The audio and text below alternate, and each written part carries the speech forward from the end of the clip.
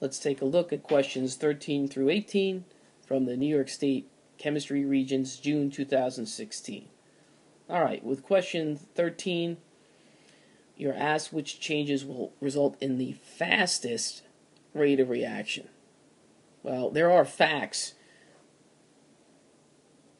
that relate to rate of reaction.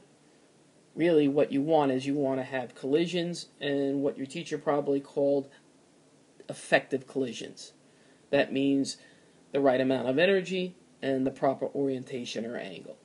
So anytime that we have more interaction between the reactants, in this case a solid, which is iron, and aqueous hydrochloric acid, the faster it's going to react. Well, sure enough, it turns out that increasing the surface area of the iron, for example, grinding it up, and increasing the concentration of HCl is your answer. This is what I'm going to call also a 2-for-1 question. You actually have to answer both parts of the answer correctly in order to get it right. So, of course, always start with the 1, which is increasing surface area. You would have crossed out choices 3 and 4 because decreasing surface area would not increase the rate of reaction here. And then find increasing concentration of HCl, or choice 1. Alright, let's move on. Question 14, which process is commonly used to separate a mixture of ethanol and water? Well, of course, you got to remember that a mixture, you need to know definitions here, is 2 or more substances that are just physically combined. It's not a chemical reaction, they're just mixed with one another. And of course, you want to also know your definitions for your 4 choices. You're dealing with 2 liquids here, ethanol and water. So it's going to be separation by boiling point, which is distillation. Let's move to question 15. Sample of hydrogen gas will behave most like an ideal gas under conditions of. This is a fact.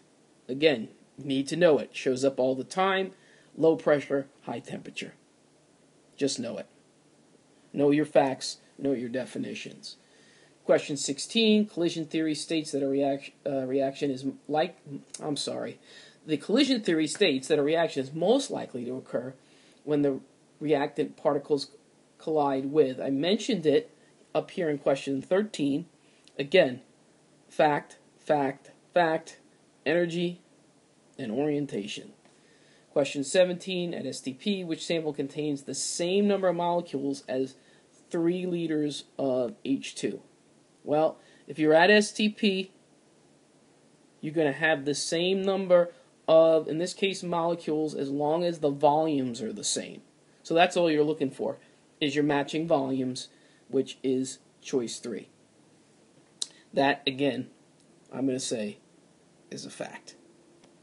And 18, addition of a catalyst to a chemical reaction provides an alternative pathway that, once again, we're dealing with a fact, it decreases the activation energy. Remember your potential energy diagram? That lump in the middle, right? Your teacher probably drew a dotted line, or when you decrease the activation energy, you speed up the reaction.